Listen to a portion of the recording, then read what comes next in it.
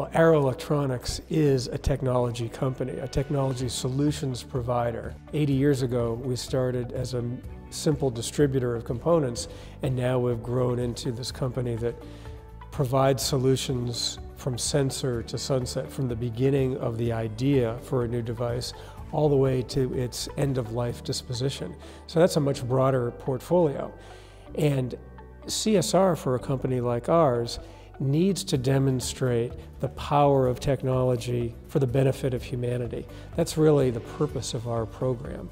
And so we take a project approach by trying to work with innovators to develop new technologies that will help people, specifically to help solve some of the problems in the world that they face. Well, one of the challenges specific to Arrow is that we're so big and we're so broad. Literally anything that carries electricity, whether it's a consumer device or an industrial system, we're in it in some way. We work with more than 100,000 customers. So deciding what to do and who to do it with is part of the challenge. There's a lot of problems in the world, and technology can be applied in many directions. So we've had to develop our own way of deciding and evaluating what ideas work best for us, and then creating specific partnerships between Arrow, nonprofits in that field, our customers and suppliers to develop that solution. And this CSR approach to developing new solutions and technologies for humanitarian benefit has become a metaphor for how we do business. These are nonprofit examples of what Arrow does every day for our customers.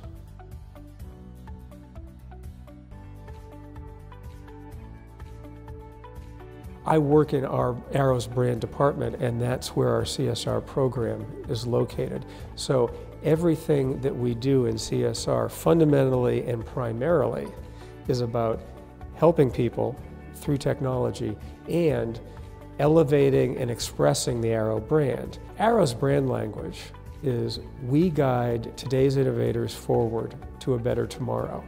And if you consider that phrase closely, we're not the innovators. We work with the innovators. We find them and we work with them on their ideas and their designs to create something new and beneficial. We're the Sherpas of innovation. We're the guides for those innovators. And so our role is to find them and guide those new technologies forward, in the case of CSR, for humanitarian benefit. So everything we do in CSR fundamentally is about the expression of that brand. Internally, what that does is it helps people within Arrow understand who they are and what they do and who they work for. We are primarily identifying that process for ourselves. Arrow has grown enormously in the past 5 years since the CSR program started. And in some ways, because we're in 90 countries around the world, our CSR program provides connective tissue throughout Arrow. We're part of that common story that everybody inside the company can understand and share, even though they might live in a different country, speak a different language, and work in very different aspects of technology. Externally, Arrow is so big and does so many different things that it is similarly hard to understand. You know, one customer for Arrow might receive very different sales and services from us than another customer. So how do you understand Arrow from the outside? Our CSR program, what we stand for, the values we express, the projects that we pursue, act as a metaphor for Arrow as a whole. You can understand Arrow and what we do by looking at our CSR program. Well, especially because we take a project approach, it can be risky. And that's not something that maybe other companies would normally embrace with CSR.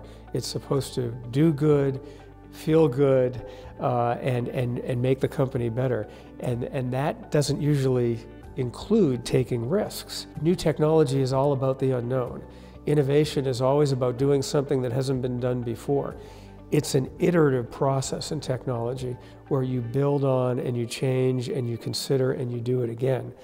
we take a project approach similarly inside Arrow because it really does reflect how we do our business. And so every project has a beginning and it has a result that we have to deliver. And so we have to pick our projects carefully and we have to make sure that they work, and we publicly demonstrate them. There's always a risk to that. Most of our projects have worked, some of them haven't, and we learn from our failures and we move on. But I think that embracing a little bit of risk is important, not only because it reflects the true nature of the technology business, but also if you want to make a difference and not just write a check, you've got to be willing to try something new and work very hard to make sure that it doesn't fail.